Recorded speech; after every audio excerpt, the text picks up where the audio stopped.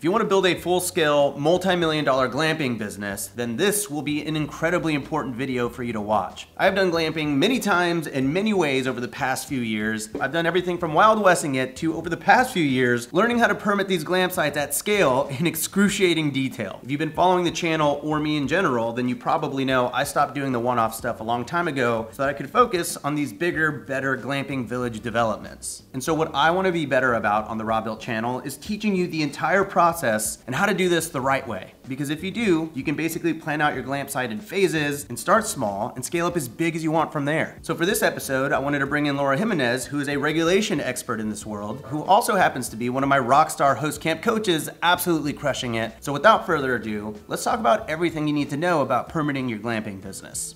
All right, Laura, welcome to the Raw Built channel. How you doing? I'm doing great. Rob, how are you? Good, good. So you're one of my superstar students and you're crushing it out there and you're starting to get more into the glamping world. So I wanted to talk about some of the realities of getting into the glamping space in 2023 and 2024 and some of the permitting that's involved with with getting into this, because back in the day, it was a bit of a Wild West. You could really just kind of park anything anywhere. But if you're really talking about doing this at scale, there's a bit of a process involved, right? Just a bit. And thanks for bringing this up, because I think a lot of people think that you can just throw up a tent and all is well. And the reality is that glamping, it's a type of business that touches a lot of different types of rules that you have to follow. So one is just a planning and zoning rule. And that essentially says your jurisdiction, and be that a city, be that a county, it really depends on where you're located, but they will say,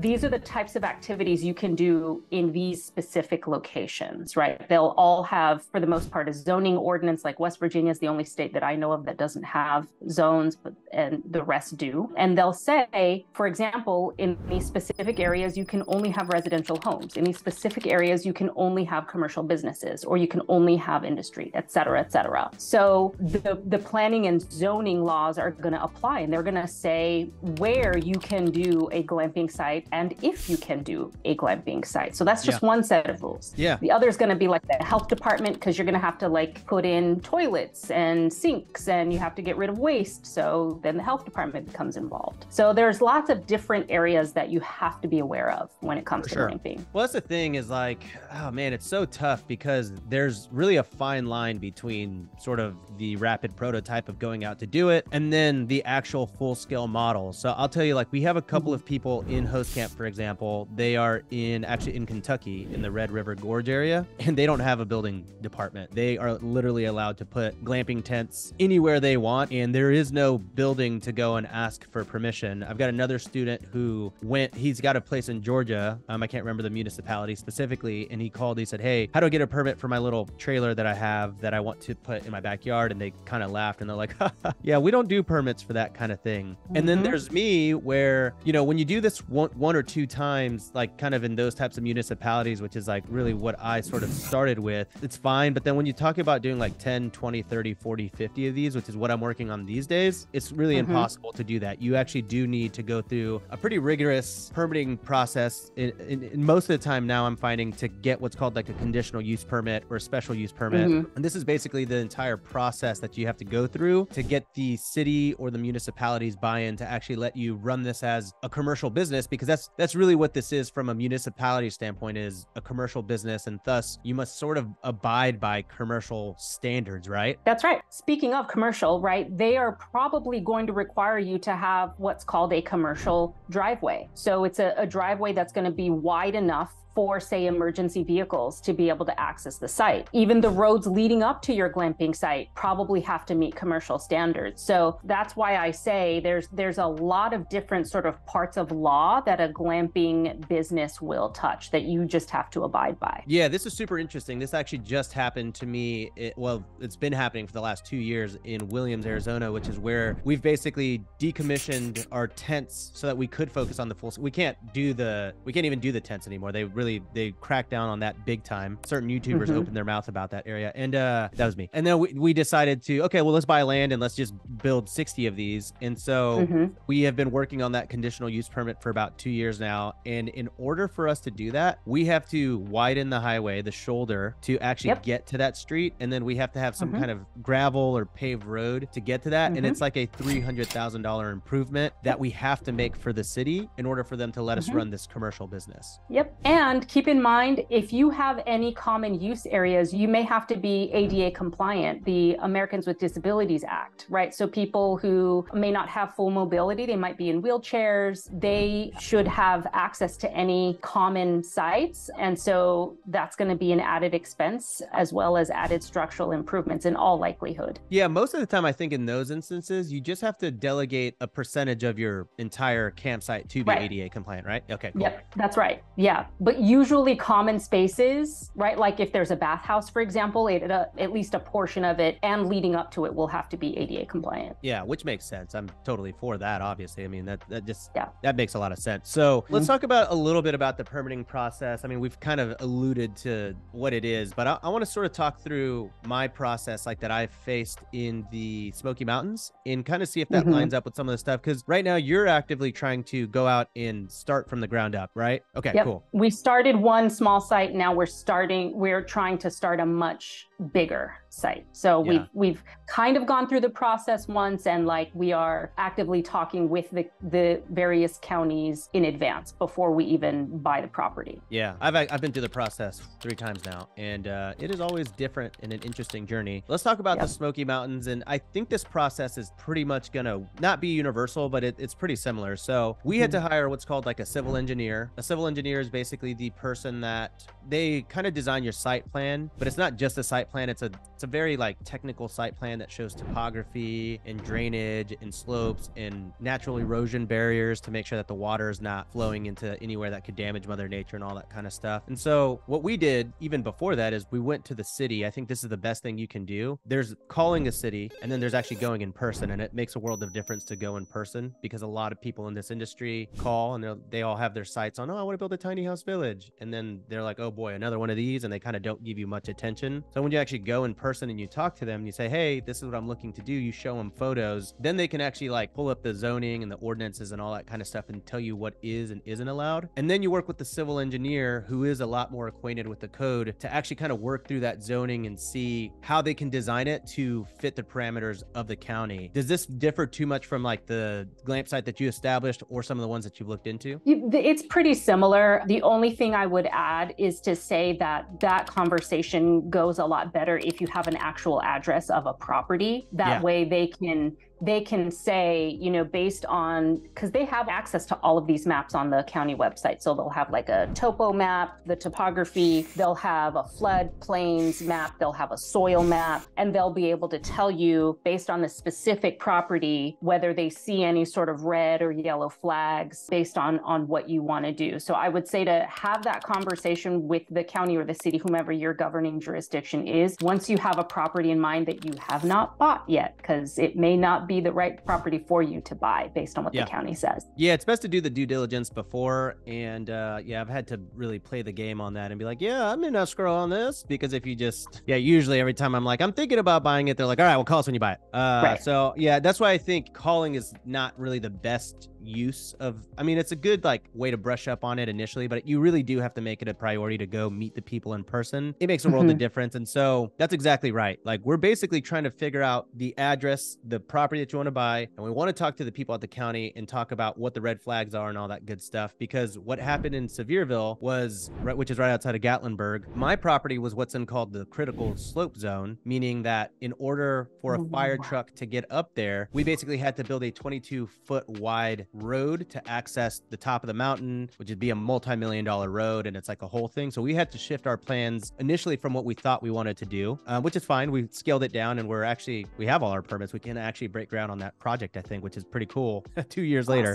But the idea is you kind of want to find that stuff out before you buy the property. When I bought that property, I was like, I'm going to build 50, and now it's like, I'm going to build 5. Still a win, but not the original win, right? And once you kind of get that site plan drawn up, you go to the city. I went back to my zoning and planning department and then my building department to kind of show them where we landed. They sort of gave our overall, like, yeah, okay, this sounds good. This looks good. And then we have to go to what's called like the town hall meeting, which is, if you've ever seen like Parks and Rec, it's pretty much just like that. I found a sandwich in one of your parks, and I want to know why it didn't have mayonnaise. All the people from the town come in and they like, we don't want it for this reason, or we don't want you to have crazy sex parties on the property. And it's like, hold on, what? That has nothing to do with Airbnb. What are you talking about? So you have to kind of squash a lot of objections within your community to just make it clear that you're trying to build something cool. You're not trying to build like a crazy like Airbnb party town kind of thing. I don't think there are topless parks.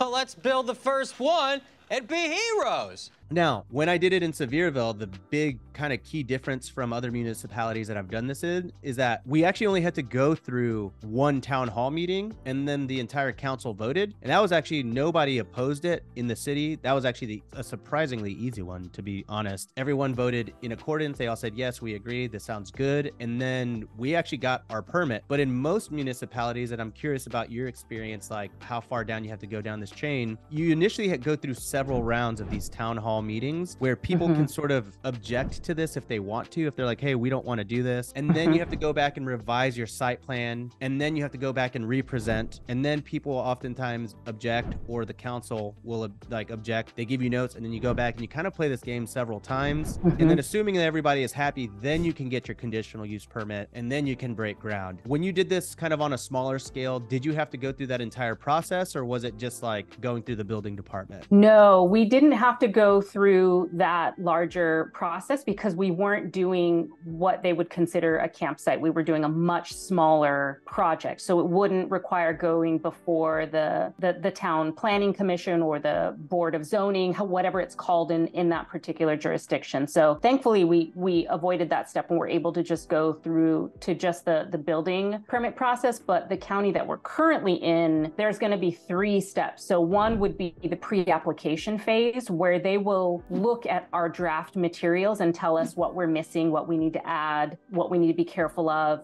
before we even submit the application, which is, I think, a really good thing to do. Yeah. Then it would go before the Planning and Zoning Commission. And then once they approve, it goes before the Board of Zoning Appeals, which is where the public can comment and they can object, and, you know, they can either decline or approve your application. Yeah, that's a big one. So I've actually had 2 experiences out of 3 where this has been the case. The first time was in Virginia, and it was a bit odd.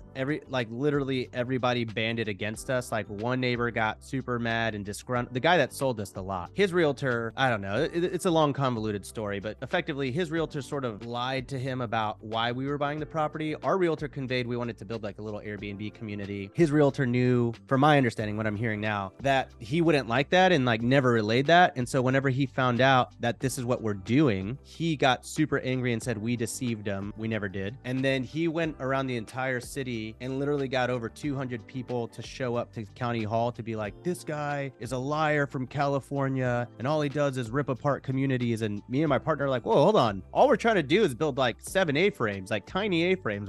What's the problem here? And then this is a little less relevant, but he found out I was a YouTuber and a content creator. And then he went and took like really random quotes that I said that weren't even bad, but he was just like, look what he said. Okay, my quote was like, yeah, I'm all about, you know, depending on the local community to boost the tourism, and people will pay lots of money to glamp. And I think it's a great opportunity to get into this business. And he's like, see, he just wants to make money. And everyone's like, no, we hate capitalism. I mean, it's like that whole thing. So that one kind of got away and we had to pretty much close that project down. Lesson for me is I will never be on my applications as myself again. But funny enough, we ended up selling that property back to him for a profit. So we actually ended up winning on that one. But that's just the power of like the community. If they're not for this, they have a lot of power in stopping you to do it. And that's kind of what's happening right now. We're trying to work through it in the Grand Canyon. We had a town hall. Some people were like, hey, yeah, we're kind of against this, but you know, like, honestly, it's kind of cool if you develop it and you bring electricity to the road. And it's like, yeah, like we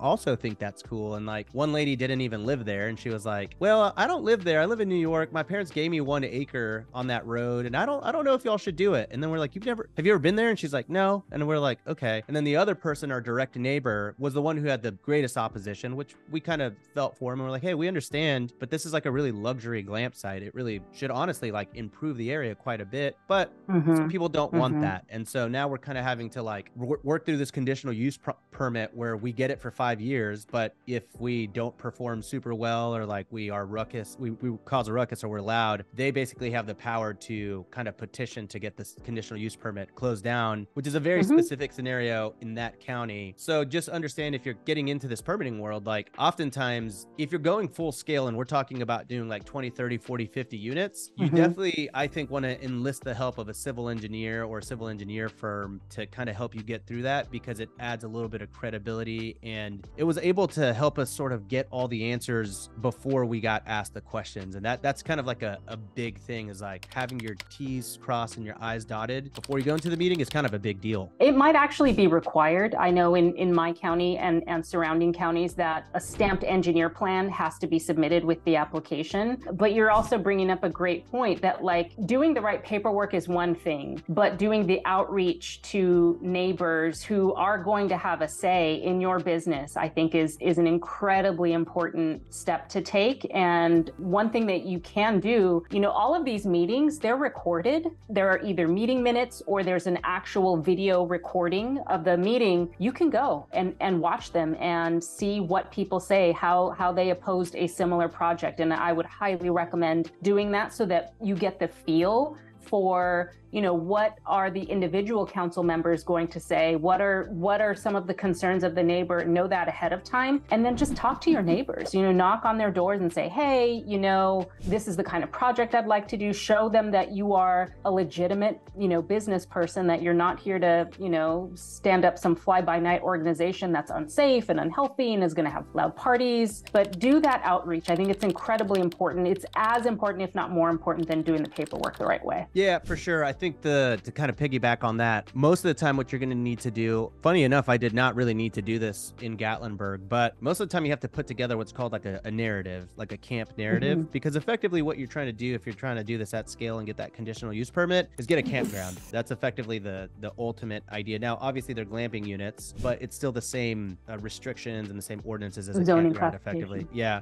And so a narrative basically is the story. It's not meant to be a fluffy, like, you know, we want to bring the flowers out. And it's supposed to be like a pretty technical narrative of like what the business plan is. And it's relatively thorough, and a lot of times addresses a lot of the, you know, ordinances and like the laws and how you're going to like work around it. And here's our plan for fire pits. We're going to do this and this and this and this. And this is kind of where you address a lot of the objections that you just talked about that your neighbors have. And then you submit that and people get to read that. The county gets to respond to that and give you feedback on that. And a lot of people don't know that you can actually just go oftentimes and look up the narratives of other properties and other similar types of projects that have been approved, and you can use that to build yours. That's right.